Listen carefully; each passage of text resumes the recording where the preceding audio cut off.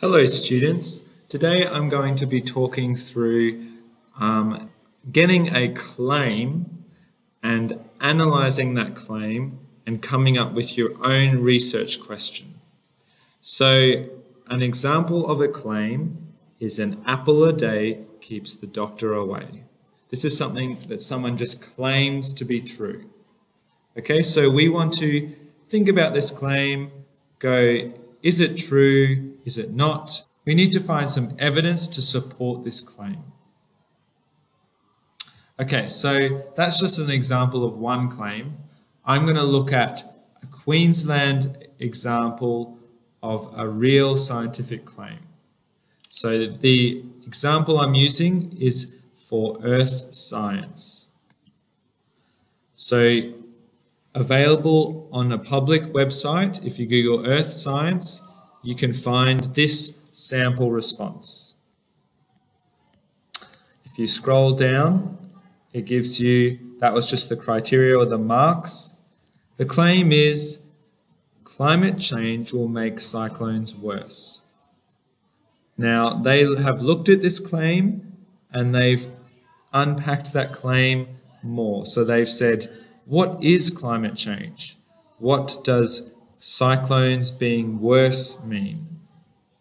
They've talked about particularly the severity of a cyclone getting more extreme.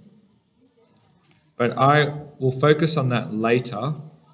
Today, I just want to help you develop your research question. So you can see they've taken that claim about cyclones and climate change and they've become very specific. Picked a specific country. They've said they want to look at the average temperature. So they're looking at one variable. They got this question after looking for specific websites or specific research articles. So they've mentioned one article here in their main report. Long-term temperature record.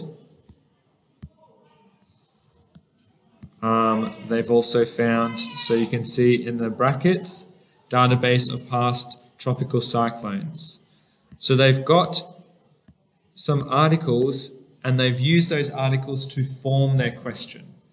And so you could do a very broad question. You could just go, are cyclones getting worse because of climate change? But they've refined it. They've said a continent and they've said they're looking at temperature and the frequency and severity.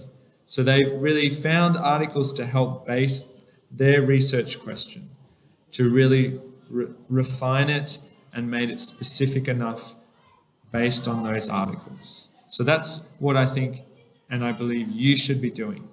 Trying to find and look at your specific claim and trying to find some articles on credible websites to help change your research question to be specific.